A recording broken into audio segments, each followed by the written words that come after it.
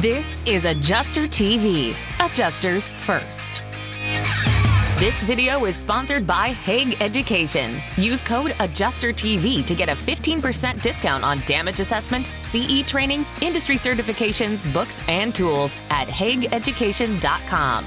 Let's talk about roof repairability for just a few minutes, okay? This is something I think that gets a little bit confusing in a lot of ways, and I think that there's some factors and some sort of like some important things that I think an adjuster needs to know about doing roof repairs versus roof replacements and the brittleness test and things like that, and if the roof is repairable or not, that can keep them either from leaving money on the table because they didn't replace a roof that they should have because it really wasn't repairable, or by getting themselves in hot water by running around and saying that everything's not repairable even when it's only 2 years old and it's in fine shape and shingles available and everything else, right?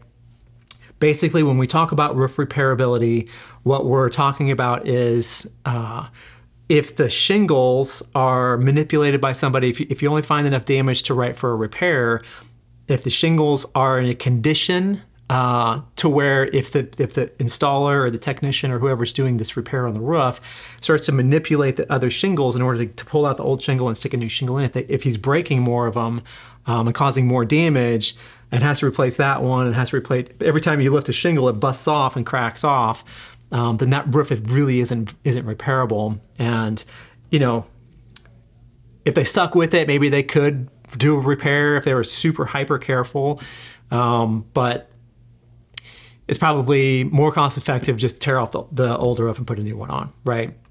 Or just the slope, right? And it just depends. There's a lot of different situations here, and every carrier is different about how they want you to do this kind of thing. So you have to, like I said, attend those carrier certifications and know the estimating guidelines and know how to find stuff in there, and know that you have to look in there for these kinds of things, right? So the brittleness test or roof repairability is something that's going to factor pretty heavily in a lot of carriers' estimating guidelines, right?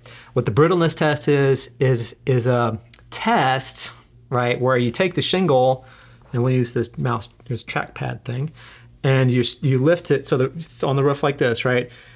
You maybe have like a putty knife or something like that, so you kind of break the seal on it, and the brittleness test says that you would lift it 45 degrees, right, which that's 90 degrees. This would be 180 degrees, right, 90 degrees.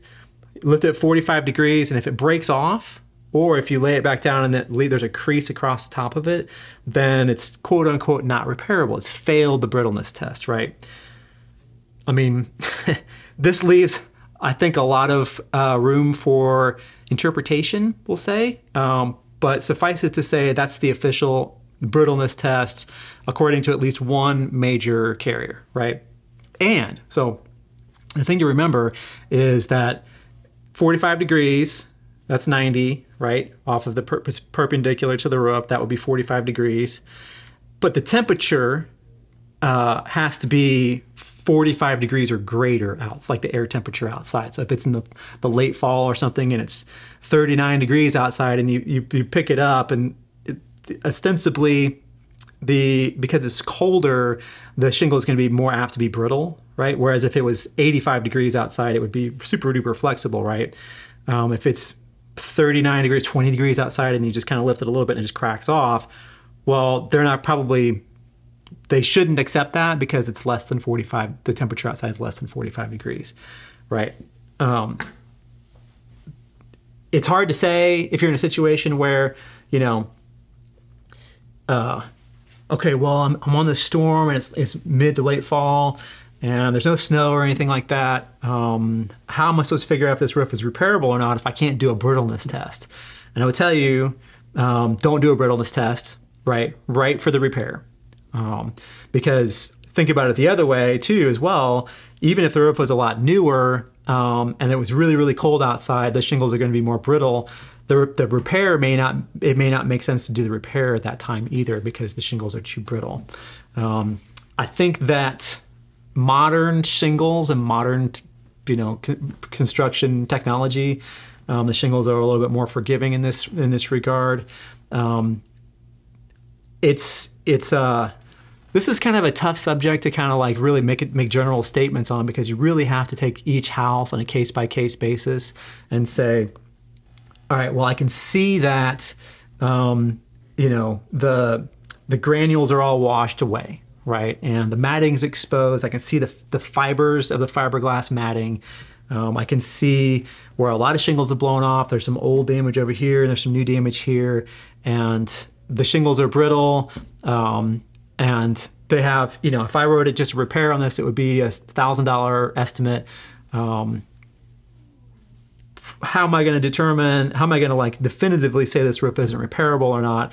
And it's really going to depend on what the carrier's estimating guidelines say. And usually on storms like this, they will say, all right, we know that it's cold outside.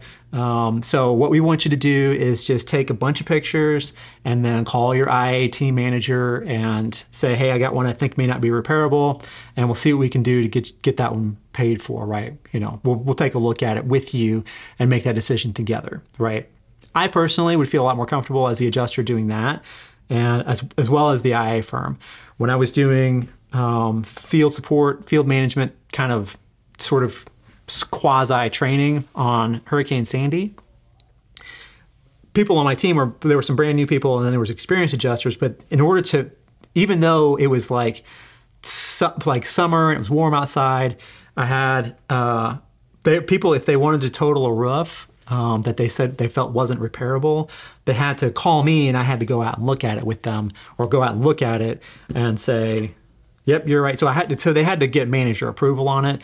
And a lot of the times, I'm going to tell you, this is something I think is in the kind of in the plus column of adjusters, depending on, you know, from looking at it from the other perspective. I became the bad guy in some cases, because I'm like, dude, this is, I mean, the brittleness test, you know, I lifted the shingle up to 45 and let it down, and nothing at all happened. No loose granules at the top of the shingle.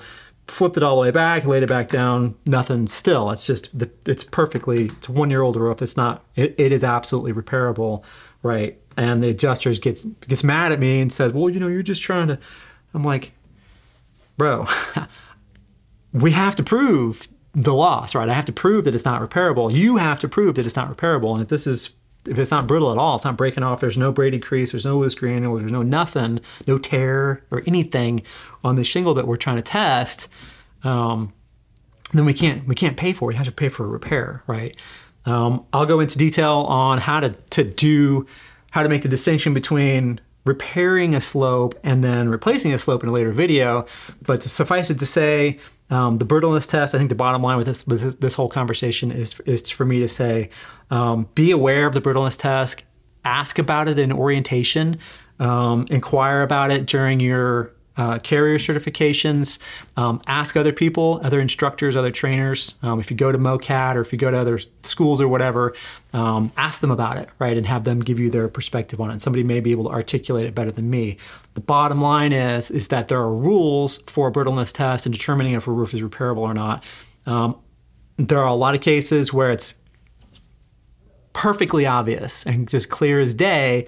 There's no way in the world they're repairing this. The shingles are falling apart. There's other situations where the shingles are definitely not available, right? T-locks. You can't do T-locks anymore. And it's been that way for a long time, right? But in every other case where there's a gray area, the best advice is to lean on the resources that are available to you as the adjuster. And, you know, if there's a question mark on it and you really want to make the case that you're going to total that roof out, I would get a manager's name in the file with that to say, yep, I agree with Matt, or yep, whatever, right? So that's my best advice for you on that. Don't be willy-nilly running around totaling roofs and being, you know, crank it all the way back and saying, well, this is, you know, it's totally unrepairable, right? And one final thing I'll tell you about this, no matter what, whether you're, you know, have an official brittleness test or official repairability test or not, if you're going to manipulate the shingles to kind of get a gauge for yourself, or whether through it's like a regular test, only do it on the side of on the slope that has damage, right? Don't go to be like, well, the front slope is, you know, it's facing the north and that's where all the wind damage is, but the back slope faces to the south and it's getting all the sun and it's falling apart. And there's no damage, there's no wind damage on it, right? Then I'm gonna go back there and do a brittleness test and say, well, look, the roof is unrepairable. You'll end up in trouble with that. If you do cause damage to an undamaged slope, especially when it's not repairable, that's on you, right? You damage that, not the wind. Only do any kind of destructive testing, which this is really the only one that I can think of, to the damaged side. The same thing goes for if you need to pull a sample, right, of the shingle. If you're like, I've never seen anything like this before. It looks kind of old. It doesn't seem like it's unrepairable, but I don't know that this is even made. Only take that shingle off of the damaged slope. Same thing with siding, right? You have some hail damage on the side of the house and you're like, well, I don't think this is available, or the contractor says it's not available. Take your siding sample for ITEL off of the damaged side. Do not take it from another side or you're buying that other side, right? Or somebody is, and you might get in trouble for that, right? Don't cause damage to sides of the house or slopes or rooms or whatever that don't already have damage from this particular peril, this particular cause of loss on this particular storm that you're working, right? It's kind of a sticky sort of thing, and I don't want you to really rely on what I'm saying about this, except to say, seek guidance from the carrier and your IA firm. Always reach out to your IA firm team manager first, and then, you know, then kind of go from there. And they may have like really detailed rules and situations and training and instructions on how to determine repairability of shingles. Or they might not, right? But either way, you got to find out, and you really want to get like, my manager said, this is how I do it, this is how I'm going to do it, right? Not like just making it up or something you saw on the internet, like a YouTube video, right? So really the purpose of this, because I don't want to like have you come back and say, well, you know, I got in trouble because you said a such and such. You need to ask first, right? Before you make a decision like that, if it's questionable, ask. Did you know that this is just a clip of a much longer video? To watch the whole show and for a chance to have your questions answered by me, become a member at AdjusterTVPlus.com.